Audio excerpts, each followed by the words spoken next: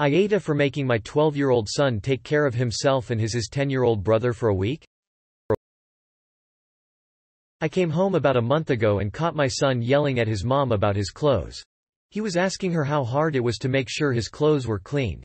I took him to the laundry room and made him do laundry for the family. I taught him what clothes could go together and what should not.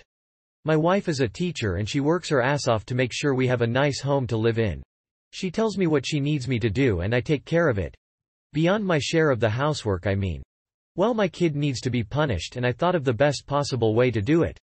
I'm sending my wife to Mexico with her school friends over spring break. I'm going to work from home that week and keep an eye on the kids.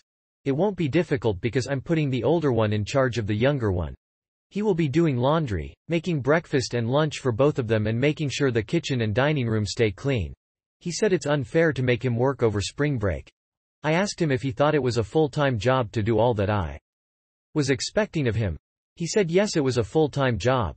I pointed out that his mother and I both have full-time jobs and still manage to do everything that he is whining about.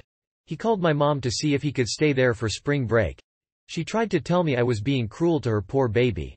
I asked her what exactly her and my father would have done to me if I had yelled at her for not doing my laundry.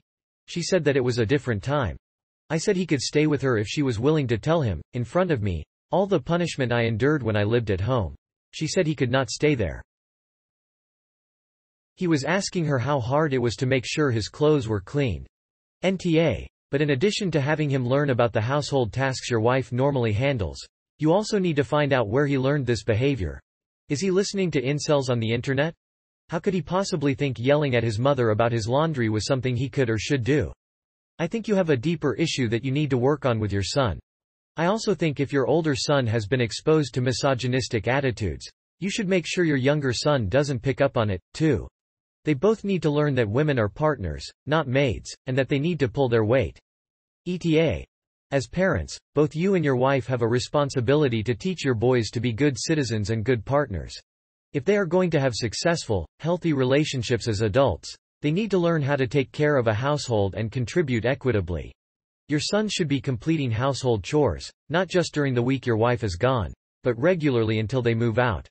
Assign age-appropriate tasks and rotate them so that by the time they move out, they have learned the skills they need in order to take care of their homes.